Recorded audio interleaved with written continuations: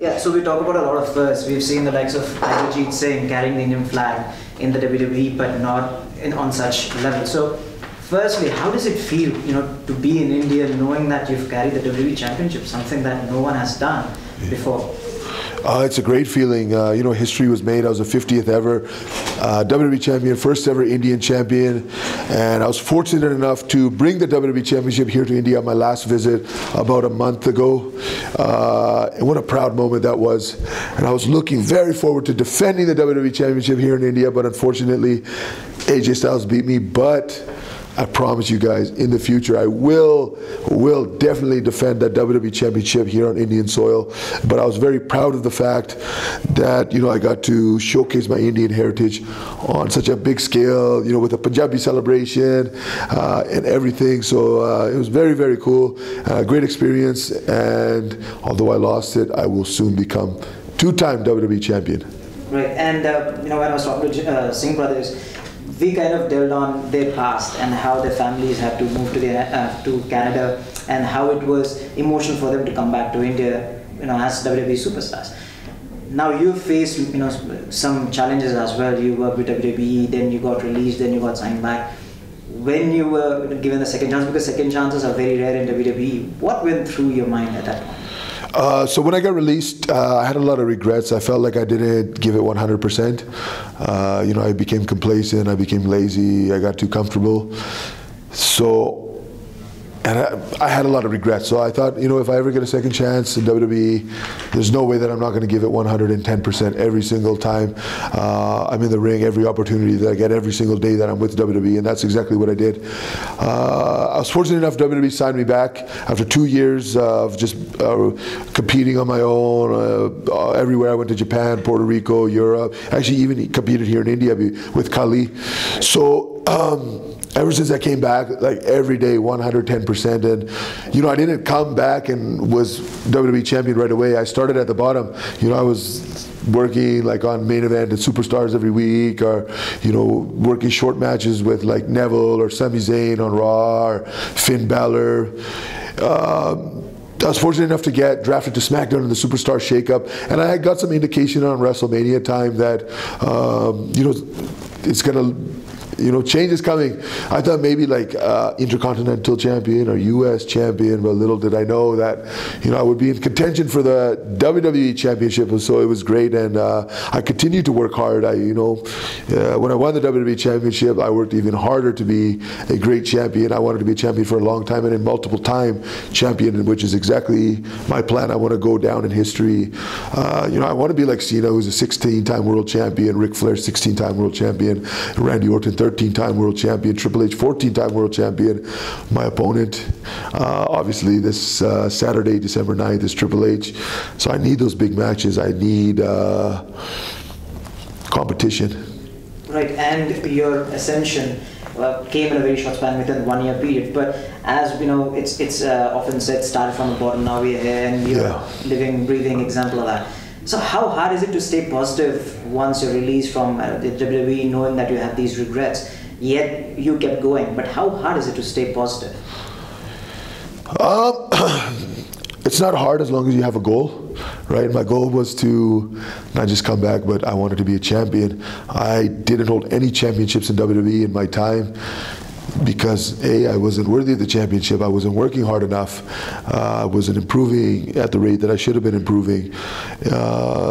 So basically, I knew what my goal is, and goals don't accomplish themselves. You have to work hard at them, and that's what it takes. But it wasn't getting released. You can take it two ways. You can take it as, I'm going to get back and I'm going to do whatever it takes to get back, or you put on the sad face, boo, poor me, and you complain and blame them. The writing, I wasn't in a good storyline or anything, but I took blame for it. I accepted the fact that it was my fault. I didn't give it 100%, so why would they give me 100%? Right, and one other thing that a lot of fans particularly found hard was, we had someone like Road Dogg Brian James, who constantly tells us the wins and losses don't matter in pro wrestling. It's about telling a story, performing there every night. Yes. So, what do you think of that? I mean, do you think the fans buy a little too much into the wins and the losses and all of that instead of focusing on the story on its own? Yeah, I can't say all fans do. There definitely is a portion of them that does get a little bit too involved. You know, my advice is to them, just enjoy it, right? Just sit back and enjoy the show. But everybody has an opinion, and nowadays with social media, everybody has a voice for that opinion, which is okay. You know, nothing wrong with that. That's your opinion. You can stick to it. But storytelling has what's worked for the last 100 years. Right. You know, that this profession has been alive in more than 100 years. It's the storytelling that sells tickets, not so much that the moves. You know, our gymnastics would be selling out stadiums like WrestleMania sells out. It's not that, it's the storylines, it's the fundamentals, it's a good versus evil that always works and always will work. Right, and you were not always a bad guy. I mean, during your time with 3MB particularly, the fans were very much into you, Heath Slater and Drew. They started the Don't Hinder Jinder chant at that point. Yeah. So what went through your mind when fans actually, you know, they were supporting the bad guys, they were behind you rather than against you? Yeah, that's definitely cool. I think that's the portion of the fans that they like to cheer the guys who they feel are being held down, like someone like Dolph Ziggler or the Zack Ryder. You know, they get the similar we did in 3MB, but it was up to us to make our break, and I'm the first to admit it was our fault that we're not successful. You know, we weren't giving it 100%. Like, if I was as focused back then as I am now, I would be multiple-time world champion right now. I would never have been released. I would be sitting here, totally different superstar. So, but in a way, getting released was the best thing that happened to me, because I got the much-needed kick in the butt, right? I would have still just been coasting had I not been released, which in WWE you can't do. That's a kiss of death, or in any sport. MMA or cricket or anything, you cannot just coast. You have to, every day, you have to wake up hungry. Every day you have to, you know, put in the hard work. You just can't become complacent or lazy, or else, you know, the decline happens. Right, and the three men obviously proved that, you know, they can achieve wonders. Drew just, although he dropped the NXT championship, he was on fire. Yes. He won the WWE Championship. Heath Slater won the Tag Team Championship. So, what did you just, you know, have this discussion before that, you know, we need to get together, we need to start working harder? What happened? No, actually we didn't, but I knew that when Drew got released, he took it very personally, and he had a huge chip on his shoulder. He wanted to prove to them that they made a mistake, and when he came back on NXT, WWE, you know, he was a different Drew. It wasn't the same Drew that got released in 3MB. Just like myself, I'm not that same person. Neither was Slater. You know, Slater did the thing with Rhino, became tag team champion, but I think even Slater has more to offer than that. And we'll definitely see that, because Slater is also focused, he's motivated, and when the right opportunity comes, he's going to shine also. Right, and over the past year, obviously the Cinderella story unfolded. The Jinderella story. The Jinderella story. What was the backstage reaction like when, you know, superstars saw you achieving what they, you know, or the fans never thought you would? I think the reaction backstage was very well, because it showed the boys, you know, anything is possible. Jinder was there to enhance the other guys, to make the other guys look good. For years, he was released. And he came back, he didn't come back as world champion, you know. I made my own push, so to speak, right? I made my opportunity. WWE is a place that they reward hard work, and people realized, the rest of the boys realized, hey, if we work hard, you know, doors will open, stuff starts to happen, and it really does. And I'd like to think that I motivated the rest of the locker room. Right, and we've also seen on WWE 365 recently about Kevin Owens and Vince McMahon's reaction to his matches. We've seen Sasha Banks doing the same thing. Was there a moment where you walked backstage after winning the title and you just, it hit you, you know, either it's Vince McMahon, either it's Triple H, comes towards you and says, you've done it. Did that happen for you?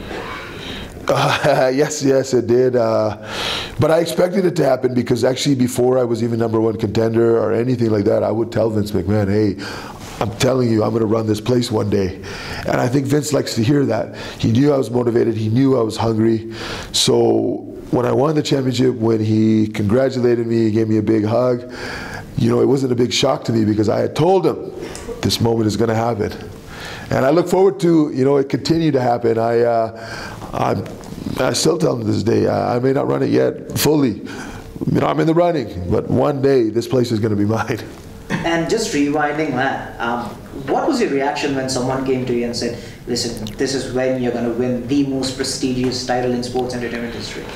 Yeah, I didn't know till that day, but even in WWE, you believe it when it happens, because anything can happen. WWE is so unpredictable. Last minute stuff changes, decisions are made. So even though I had found out earlier, I was still, we'll wait till it happens when it happens. And then when it did happen, then it kind of set in.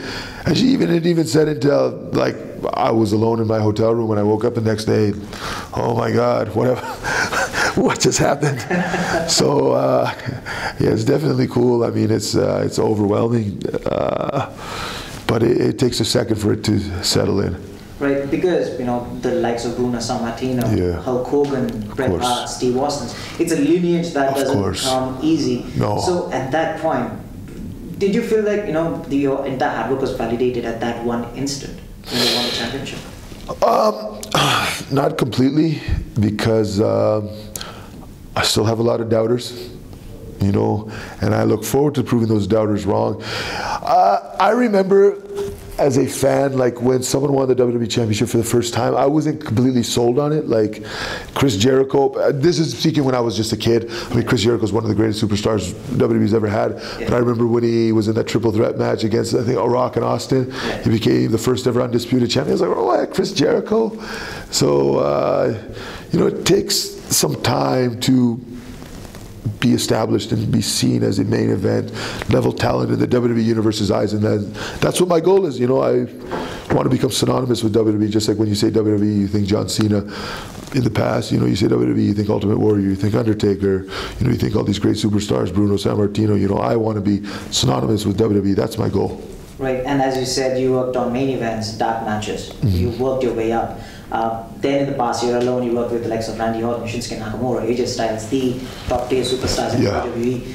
Did you foresee all of this happening within just 2 years after you returned to the company? No, I foresaw it happening, but not that quickly. I thought, maybe I'll win the IC title, US title first, and you know what?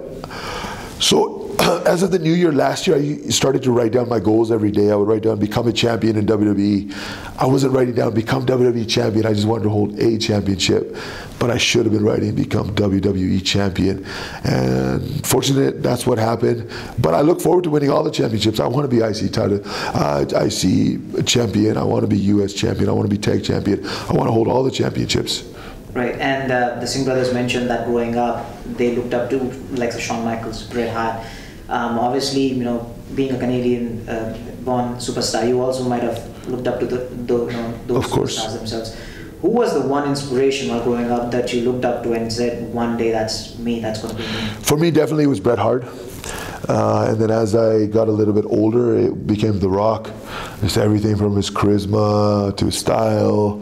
I wanted to be just like him, right? But definitely growing up, especially Canada, Calgary, I'm from Calgary, Bret Hart, Owen Hart, the whole Hart Foundation. But Bret, just the stories that he told. Again, storytelling is more important. Right. Stories that he told, being the smaller underdog, facing guys like Sid, Undertaker, Yokozuna. It was stories that were captivating. Right, and as you mentioned, Triple H was the person that gave you the second chance in WWE. You'll be facing the same opponent on the 9th. Does that give you an incentive to go out and show him what you can do, and not as an opponent, but as someone that's grateful for the second opportunity? Of course. I mean, this is a huge match. It's the first time ever I'm stepping in the ring with Triple H, even like touching, even locking up. I've never shared the same ring with Triple H. So this is a big match for me. It's a big moment, and I have a chip on my shoulder. I got something to prove to Triple H that, he said that, he's the measuring stick. He's there to ensure that the next generation of WWE superstars are up to par. I look forward to proving to him that I am definitely the future of WWE. Perfect. And as you said, there are some doubters. Now, 2 months ago, you threw out a challenge to Brock Lesnar. There was this big hype being made between you and Lesnar. When did you realize, or when were you told that that wouldn't be the case? And what was the initial reaction? Did you just, what did you feel at that point? I found out the day of when we got to Manchester.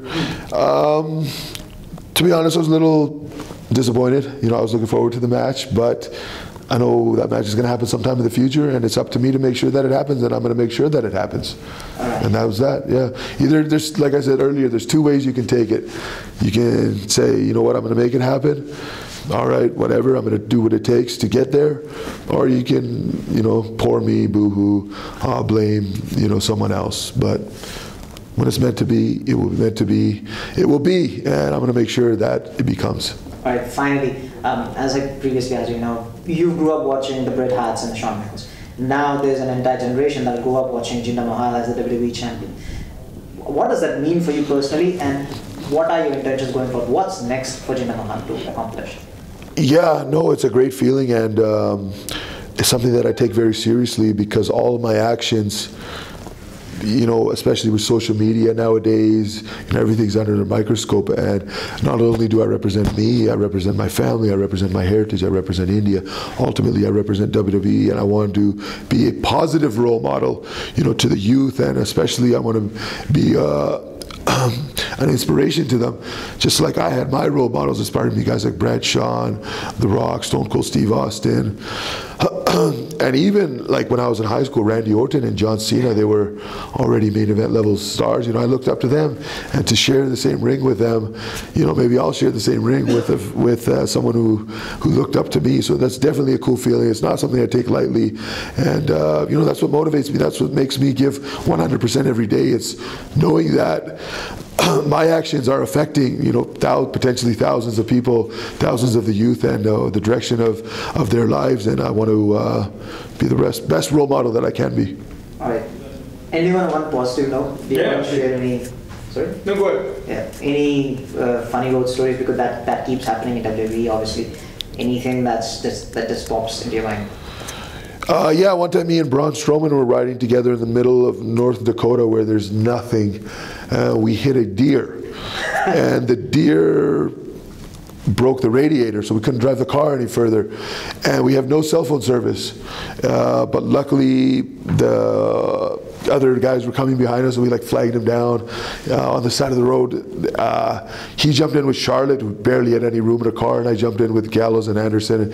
And I just left the keys under the mat. Finally, when I got service, I called the car rental company and said, hey, the car is parked between this town and this town, the keys under the mat. Come and take it. Luckily, I had insurance. Yeah, that was that.